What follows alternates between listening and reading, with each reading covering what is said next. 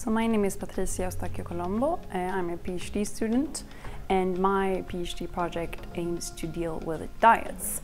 We know today that our dietary habits are one of the major contributors to ill health globally, but also locally if we're looking at Sweden.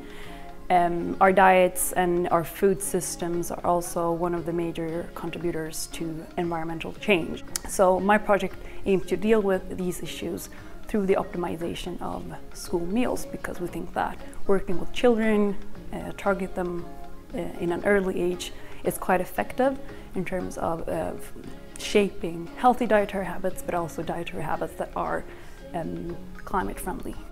I think that my research can contribute to a better world and to the achievement of Agenda 2030 by creating sustainable food systems where people have access to nutritious foods, health-promoting foods that are essential for well-being and for living a prosperous and productive life.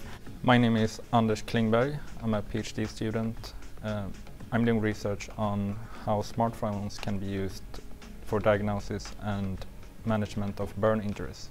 I think my research can contribute to Agenda 2030 by better understanding how smartphones can be used by health workers to deliver high quality care, especially in low and middle income countries. My name is Juliet, Aweko. I'm a PhD student at the Department of Public Health Sciences here at Karolinska. My project is on self-management of type 2 diabetes, focus on processes for setting up pre-diabetes and diabetes support interventions in socioeconomically disadvantaged communities, particularly here in Sweden.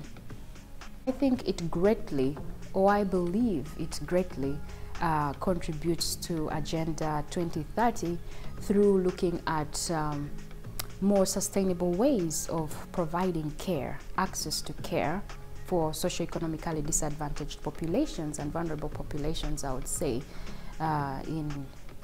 in high-income countries, low and middle-income countries. But also it looks at partnerships between countries and looking at innovative ways of improving care.